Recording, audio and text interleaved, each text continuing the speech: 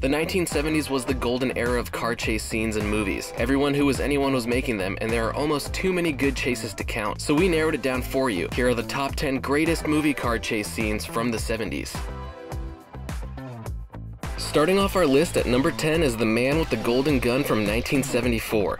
This is a weirdly entertaining movie, and so is the car chase, involving James Bond and an assassin who has 3 nipples. Bond ends up stealing a fresh AMC Hornet from a dealership to chase down the tri-nipple dude, and ends up sending it on one of the most famous stunts in film history. The corkscrew over the bridge was the first computer-modeled stunt ever, and was successfully performed on the first attempt. This film actually bought the rights to this stunt, preventing it from being performed in other movies. The fact that this is the only movie car chase with a successful barrel roll from this era means that it had to be on our list.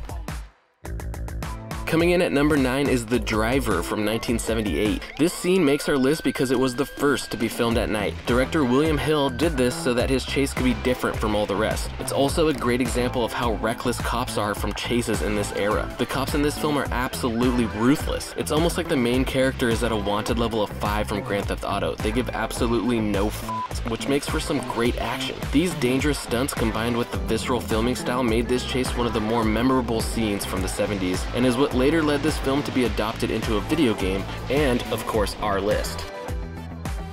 Coming in at number 8 is Smokey and the Bandit from 1977. This movie made our list because it was the second highest grossing film in 1977, and because the car chase scenes run throughout the entire movie, and because it's Burt Reynolds in a Trans Am.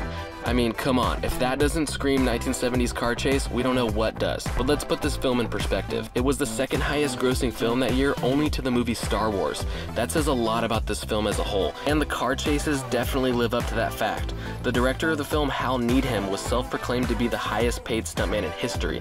Now, we can't prove that fact, and I don't even think Hal can, but judging by the huge stunts in this film, it's pretty obvious that Hal knows what he's talking about. Landing in a respectful number 7 is the original Mad Max from 1979. Mad Max movies are known for having awesome, if not the most awesome, car chase scenes ever. There was a total of 14 cars that got completely wrecked during the making of this car chase, and that's exactly what happens here. The blue van, which was completely obliterated during the scene, actually had the engine taken out so it would spin more dramatically. Not going to lie, I was completely taken back by that crash because it was seriously intense, and for that reason it earns a spot on our list.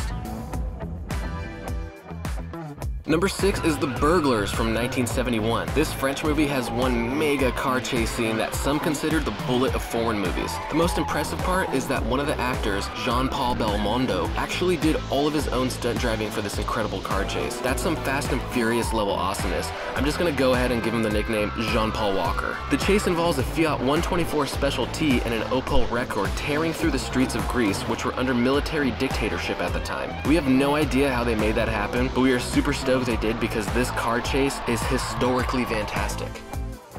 Sliding in at number 5 is The 7-Ups from 1973. This chase was created by the same director and stunt coordinator that worked on Bullet and The French Connection. That right there lets you know that this car chase is going to be good even before you start watching it, and it does not let you down. These two guys are doing everything they can to kill each other, and they pull some pretty ingenious moves to get a leg up on one another while racing through the street. The cars featured are a Pontiac Granville sedan and a Ventura hatchback that get completely trashed during the chase. So much so that we get to witness the first ever hatchback convertible made in the worst way possible, by semi-truck.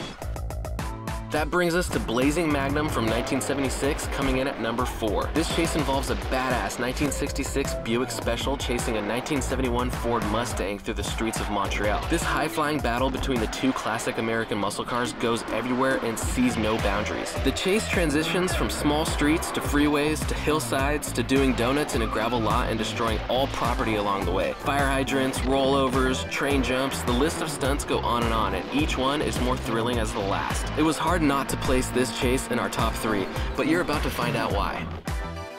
Breaking into our top 3 greatest movie car chases from the 70s is the movie Duel from 1971. It's one of the longest chase scenes ever made, given that it runs the entire length of the film with little to no dialogue in between. No music, just pure fear and engine noises. It's what a car chase lover dreams of. It's without a doubt the reason why semi-trucks became such a popular weapon of choice in car chases for many years to come. The possessed semi-trucks just keeps coming, and it doesn't f***ing stop. It's so crazy. I mean, it's scary as f***, leaving you with one one message: don't f with semi-trucks on the highway. The most impressive part is that Steven Spielberg managed to shoot this entire film in 12 days. He used that as a benchmark for how quickly a film could be made. Props to you, Steven. It only took you 12 days to give me nightmares for 12 years. Our runner-up at number 2 is the original Gone in 60 Seconds from 1974. It's another long one, and it's damn good, with a damn cool car, and it's an interesting backstory as well. Most of the bystanders in this scene were unaware that it was part of a movie and attempted to help actors while they were screaming. The filmmakers also put oil on the tires to help the cars slide, which worked way too well and damaged a bunch of personal cars on the set. You win some and you lose some. Also true for the stunt at the end. The final jump went 30 feet high and cleared 128 feet, in which the star director suffered a compressed spine injury on the landing. Talk about giving it all you got, and that's why this chase is one of our top favorites from the 70s.